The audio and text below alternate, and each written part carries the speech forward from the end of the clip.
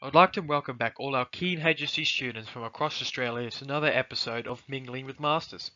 Today we'll have two guests, Margaret Atwood, author of Hagseed, a reinterpretation of Shakespeare's The Tempest, and Catherine Duncan-Jones, a Shakespearean scholar from Oxford University. Today we will be discussing the motif of the corruptibility of power and how context presents the opportunity for composers to represent motifs within their work to influence society's beliefs and values and comment on the complexities of human nature.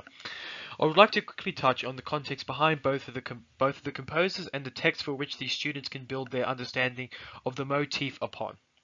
So, Catherine, I was wondering if you could please provide some insight on Shakespeare's context and how this is depicted in The Tempest. Thank you, Gary. When Shakespeare was writing The Tempest, there was considerable influence from the establishment within Victorian-era Europe, such as the monarchy and the Catholic Church. This restricted many of the topics and ideas Shakespeare was trying to represent within his work. This is depicted in the personal context of Shakespeare by including subtle incorporations of his negative perspective of colonialism, which he believed was the abuse of power by Imperial Britain, which had corrupted their society. Interesting. He really was restricted by the societal beliefs of the time. Now over to you, Margaret. How did your context influence your adaptation of The Tempest into Hagseed? Unlike Shakespeare, I had far few societal restrictions placed upon my work, which allowed me to more freely express the motif within Hagseed. I took the character of Miranda from The Tempest and conveyed her as a more powerful and strong character in a contemporary society. This was done to influence how the reader views The Tempest as a sexist depiction of a female character. Oh, well, isn't that interesting? Now, due to the nature of both texts, there are some key differences and similarities between the texts, due to the dynamic influence of context on the textual conversations between them and the representation of corruptibility of power. My question for you, Margaret, is what elements did you decide to reimagine into Hagseed? My perspective of the motif of corruptibility of power is represented in a reduced focus upon magic as the source of power. The motif of magic is one I chose to exclude as I felt it would not resonate with contemporary audiences and detract from the ideas the book is trying to portray. I instead created a power dynamic through a change of setting by portraying Felix as a free man compared to the prisoners, and how this power corrupted his true focus of helping the prisoners, and instead allowing revenge to manifest within him.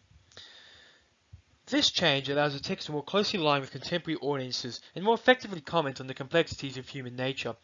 Where my text mirrors The Tempest is a representation of humans' innate desire for power and its influence upon one's actions to comment on the complexities of human nature, which still resonates with modern contemporary audiences.